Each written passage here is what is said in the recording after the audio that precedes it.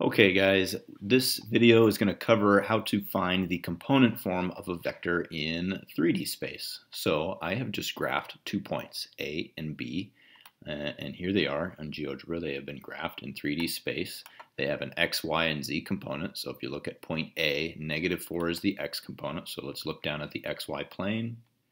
-4 in the X direction, -2 in the Y direction, and if you look at the z-axis, we are at +1 in the z direction. B is at -6 in the z direction. And then if you look straight down, it has an x component of 3 and a y component of 6. So these are the components of the points A and B. Now suppose we have a vector that starts at A and ends at B. Okay? Every vector has 2 points, a beginning and end point.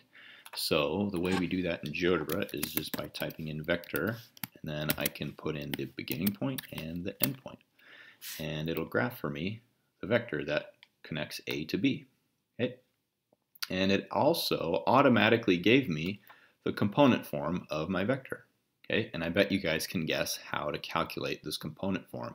These components are how far the vector has traveled in every direction, right? So if we look at it vertically, how far has the vector traveled in the x direction? It's gone from -4 to 3, right? It's gone from -4 to 3. Well, what's the distance from -4 to 3? +7, right? Or you could just take 3, subtract -4, that gives you 7.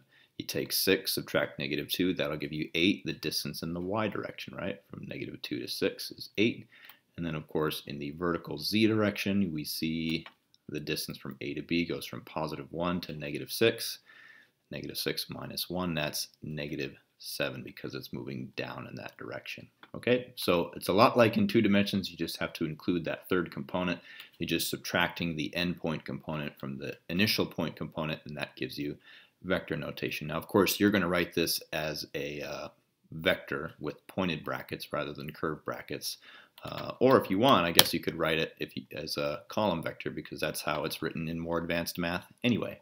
Okay, in the next video we will do an example of how to not just write a vector in component form, but then how to find its magnitude and then find a unit vector in the direction of a given vector. Just like with 2D, we're going to move and do it all in 3D.